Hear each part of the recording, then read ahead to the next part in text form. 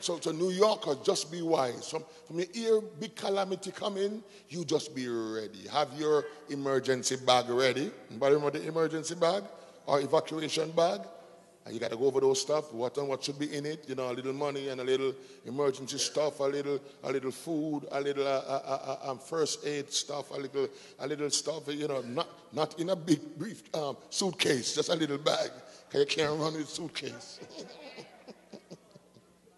I have to edit out these parts. Cause it's going to be shown to the world. You know, yes, yeah. You have a little emergency bag. Remember, brethren, these things sound light. Remember when we told you about storm coming and Sandy came? You remember?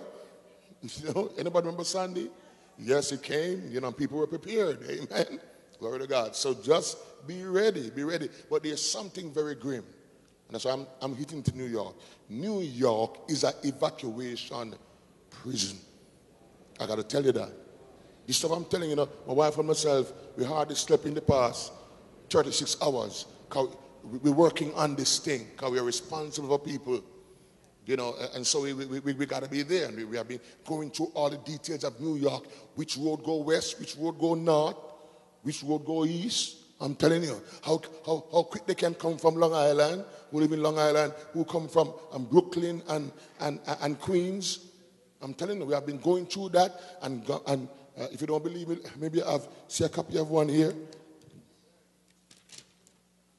It's at the main roads out of New York, right here. And they put on the bottom, you know, in case, you know, God take me first, you know, if you find it again. Travel to the Bronx towards the Birmingham Bridge, 184, possible route, take 195 to 180, I-91. You see it? You see it? You see it? No, because... No, we don't play with that. I know folks want to disregard stuff. We don't disregard stuff. You're not going to be paranoid. You're not going to be anxious and whatever, but you're just ready. Is that you're ready for heaven? You just be ready. So if there's anything like this happen, there's a problem. New York is a prison. You cannot get out of New York, go west, unless you go through Washington Bridge or that bridge in Manhattan that you go under the water. What do they call it again? The tunnel, or you go up to Tappanzee Bridge and go west. Now, with 8 million people live in New York, you know you're not going to go through. God, this is real. This church got to be real right here. We're not going to give you any fallacy. Come on. You know, so you have to have a different plan. Because everybody can't go through Washington Bridge. Come on, it's going to be jammed. Even if you all walk, it's going to be jammed.